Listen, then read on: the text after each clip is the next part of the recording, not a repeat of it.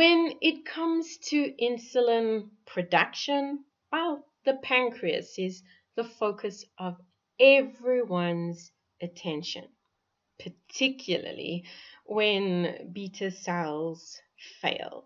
Now, to be fair, the failure is relative.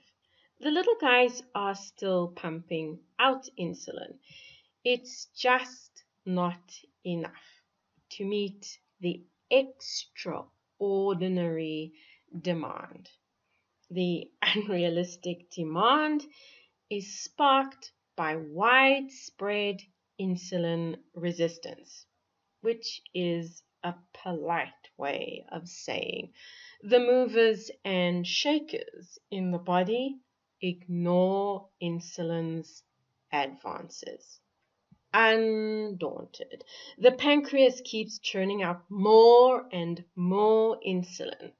This strategy works for a while until the beta cells can't take the pressure.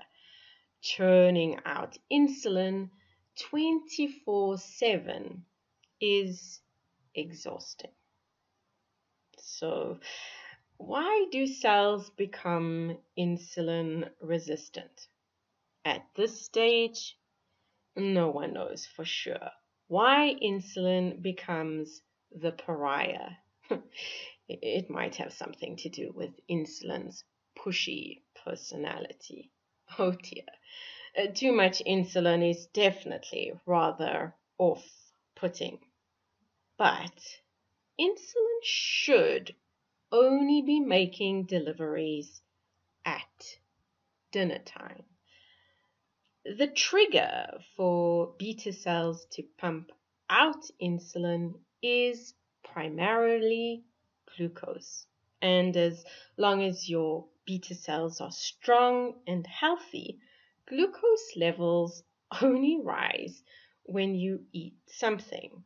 But in anyone who is metabolically challenged, insulin levels are high morning, noon, and night.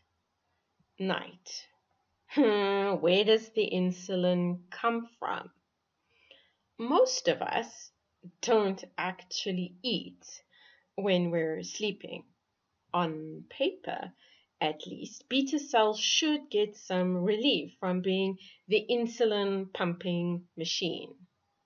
So why is it that people with metabolic issues wake up with insulin levels in the stratosphere?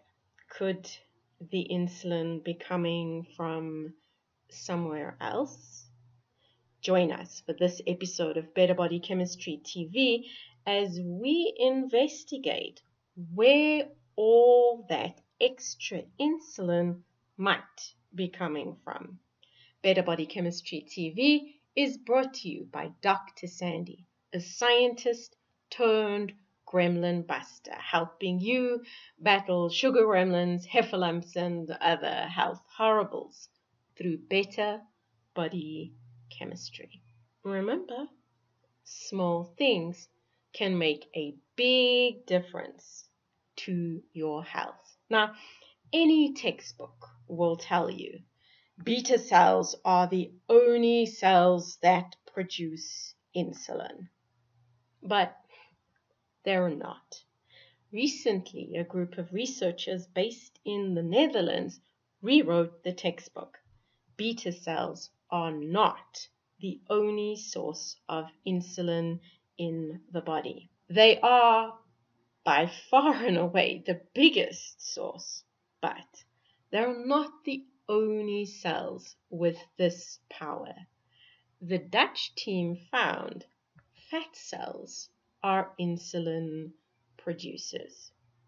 Using fancy molecular biology techniques, they screened several different kinds of fat cells, looking to see if the insulin gene was being expressed and whether insulin was being produced. It was. This is an immunofluorescent confocal laser scanning image of human visceral fat cell. Now, the enormous green blobs are the lipid droplets in which fat is stored.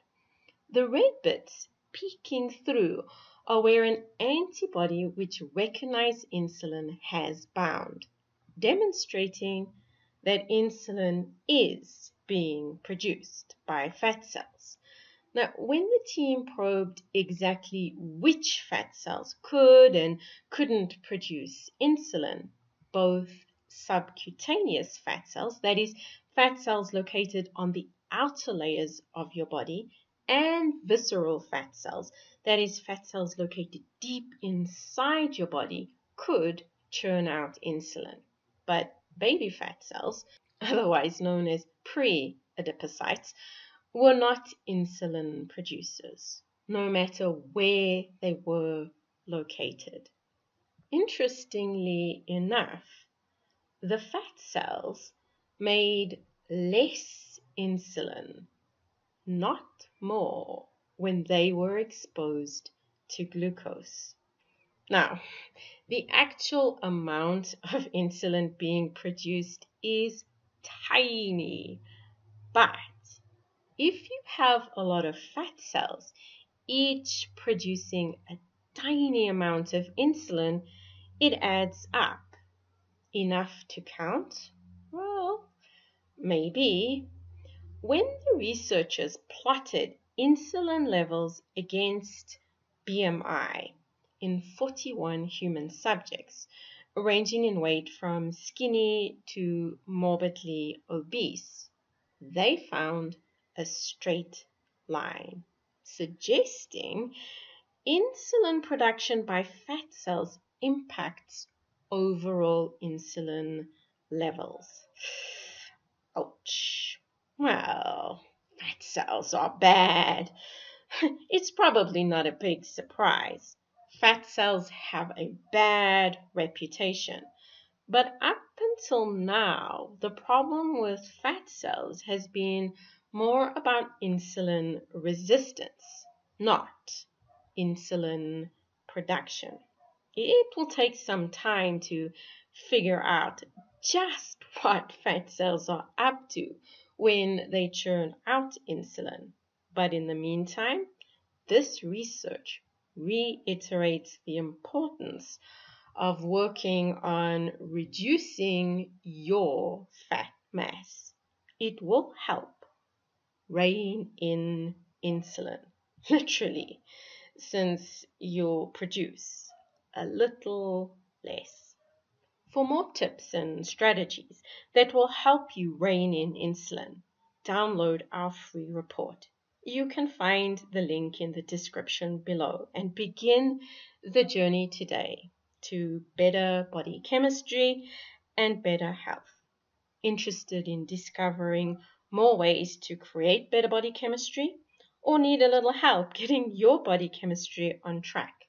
Visit our website at www.betterbodychemistry.com. Browse our library or sign up for a body audit. The advice is simple to follow and based on real science, not hype. Know someone battling with weight issues. Motivate them to work on reducing their fat mass by sharing this video. And if you enjoyed the video, be sure to subscribe to our channel so you catch future episodes of Better Body Chemistry TV. Thank you so much for watching, and I'll see you next time. Remember, small things can make a big difference to your health.